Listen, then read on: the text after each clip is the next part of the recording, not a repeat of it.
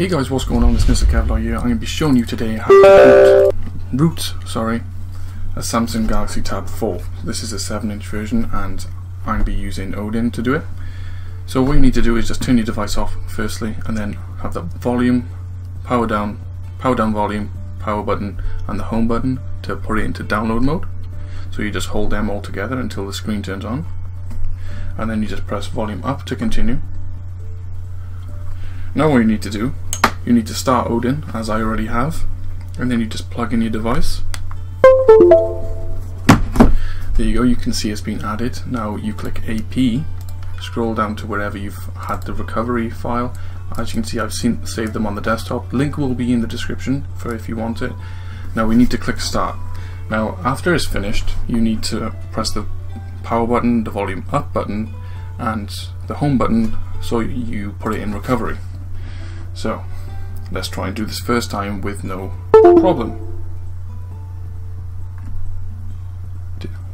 Did it work? That's the only thing. Press reboot system to click system. Then you need to do install Supersu.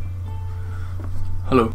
Once that reboots done, once it's rebooted, you need to just open it, install the Supersu binary. As you can see, Supersu is installed here, which is awesome. Play.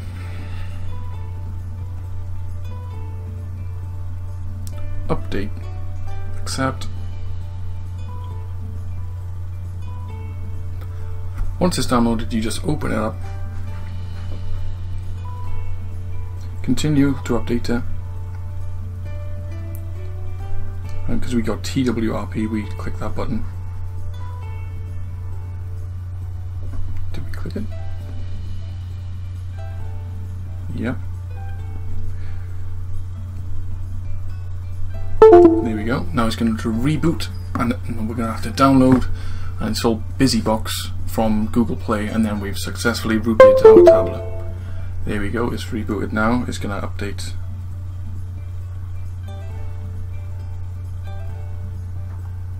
Here we go. Now it's going to reboot once more.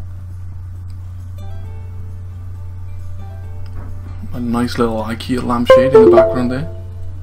Pretty decent. Also, as you can see on Odin, you can see that there's no errors because it said succeeded 1, failed 0. I've totally forgot about the screen aspect of it. I'll post a screenshot or whatever. You'll see it in the film anyway. There we go. We just swipe to unlock. Go to the Play Store.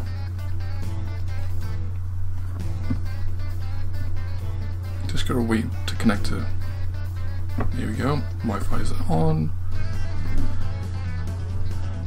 Type in BusyBox. Install. Accept.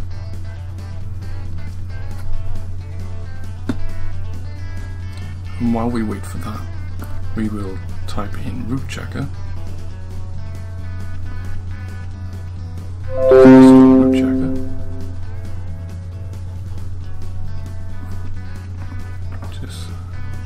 There we go. Right, now Supersu is there. BusyBox is installed, and so Supersu is installed and everything, as you can see.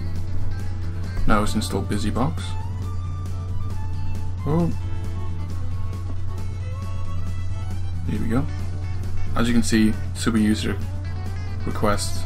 You just grant it permission to install.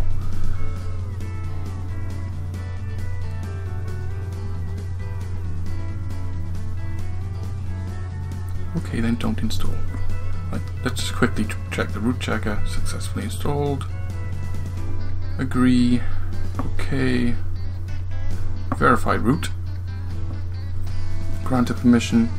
As you can see, it's been properly installed on Android 4.4.2 and on the SM-T230. Now let's try again with BusyBox. BusyBox. Congratulations.